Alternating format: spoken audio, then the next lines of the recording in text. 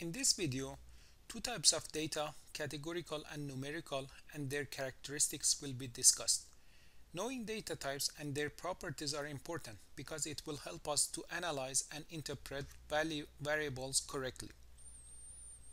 The data are classified into two general types. The first type is categorical or qualitative data, and the second type is numerical or quantitative data.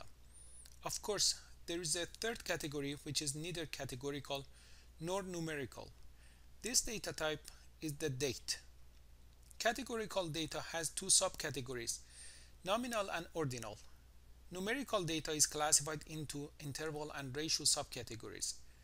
The basic distinction between these two types of data is that regular arithmetic calculations can only be used with numerical data. In other words, it makes no sense to do arithmetic on categorical or qualitative data. The nominal data type is just a name or label that is assigned to the values of a variable. For example, the name of the states or gender is a nominal variable. Sometimes it is much easier to use numerical codes called dummy variables to represent nominal values rather than labels.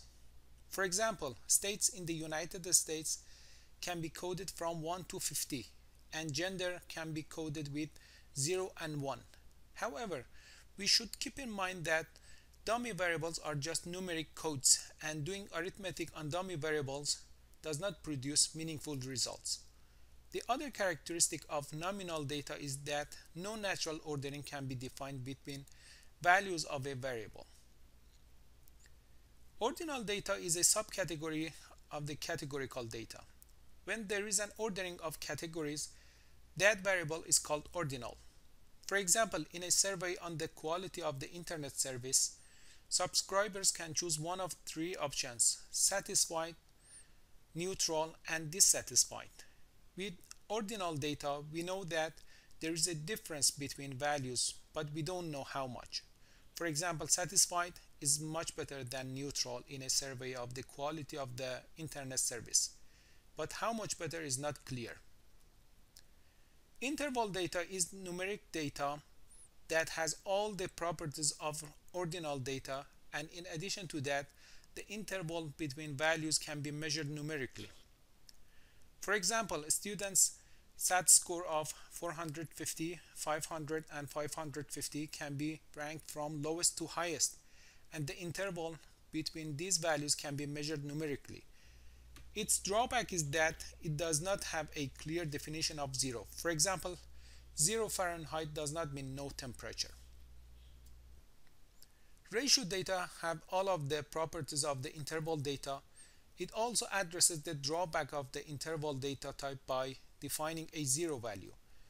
For example, weight is a ratio variable, so a weight of 4 grams is twice as heavy as a weight of 2 grams.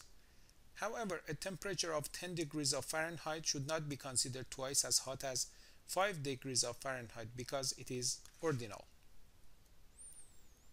Now let's look at an example to practice data types. This dataset contains the result of a survey on the quality of internet service. It has 7 variables and 20 observations. Variables are listed in columns which include person number, age, gender, state, children, salary, and opinion. Observations are numbered from 1 to 20 in rows. Now let's look at the variables to see what their data types are. The first variable is person, which is a numeric label for identifying those who participated in the survey. Even though it looks to be numeric, the person variable is nominal, which is a categorical data type. The second variable is age, which has 3 categories: young, middle-aged, and elderly. So this variable is ordinal data with 3 categories. The third variable is gender, which is nominal. It has been coded with numeric values of 0 and 1. The next variable is the state, which is again a label, so the state is nominal too. Children and salary are both ratio data. And the last variable, opinion, is ordinal with 5 categories.